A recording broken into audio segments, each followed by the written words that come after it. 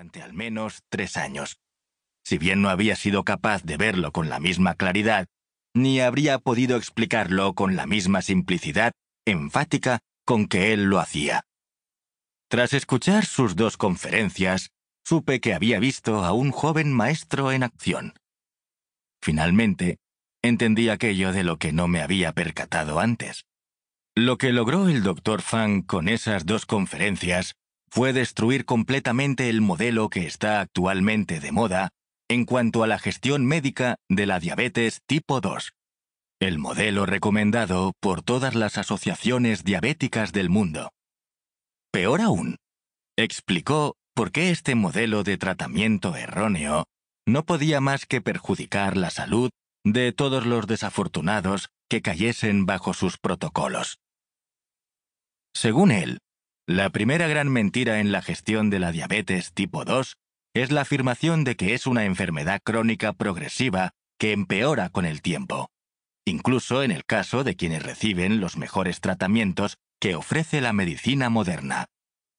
Esto no es cierto, como lo demuestra el hecho de que el 50% de los pacientes que participan en el programa dietético intensivo del Dr. Fung, que combina la restricción de la ingesta de carbohidratos y el ayuno, pueden dejar de necesitar insulina en el plazo de unos meses. En ese caso, ¿por qué no podemos reconocer la verdad? La respuesta del Dr. Fung es simple. Los doctores nos mentimos a nosotros mismos. Si la diabetes tipo 2 es una enfermedad que puede curarse, pero todos nuestros pacientes empeoran con los tratamientos que les prescribimos, debemos de ser malos médicos. Y puesto que no estudiamos durante tanto tiempo, con todo lo que nos costó, para convertirnos en malos médicos, este fracaso no puede ser culpa nuestra. Creemos que estamos haciendo lo mejor para nuestros pacientes, que por desgracia están sufriendo una enfermedad crónica progresiva e incurable.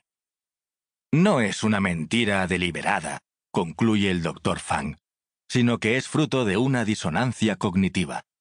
Es decir, somos incapaces de aceptar una verdad tan obvia porque hacerlo nos destrozaría emocionalmente.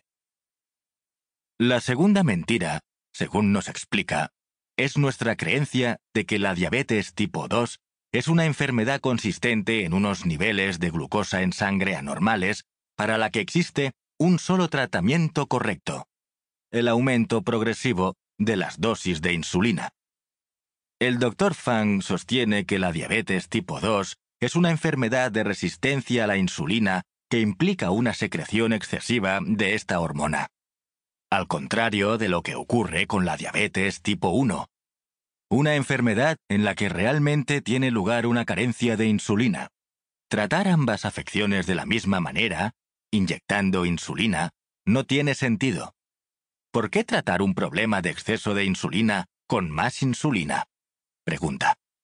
Sería el equivalente a prescribir alcohol para tratar el alcoholismo. La novedosa contribución del Dr. Fung es su visión de que el tratamiento de la diabetes tipo 2 se centra en el síntoma de la enfermedad, una concentración elevada de glucosa en la sangre, en lugar de centrarse en su causa raíz, la resistencia a la insulina. Y el tratamiento inicial para la resistencia a la insulina es limitar la ingesta de carbohidratos. La comprensión de esta simple cuestión biológica explica por qué esta enfermedad puede ser reversible en algunos casos y, por el contrario, por qué el tratamiento moderno de la diabetes tipo 2, que no limita la ingesta de hidratos de carbono, empeora el resultado. Pero, ¿cómo llegó el Dr. Fung a estas escandalosas conclusiones? ¿Y cómo le llevaron a escribir este libro? Además de comprender, como hemos visto, que la enfermedad se gesta a largo plazo y lo ilógico que es tratar los síntomas en lugar de erradicar su causa, se dio cuenta de algo más. Casi por casualidad, en los primeros años de este siglo, descubrió que había una literatura creciente sobre los beneficios de las dietas bajas en hidratos de carbono en el caso de quienes padecían obesidad y otros problemas de resistencia a la insulina. Puesto que se le enseñó a creer que una dieta baja en carbohidratos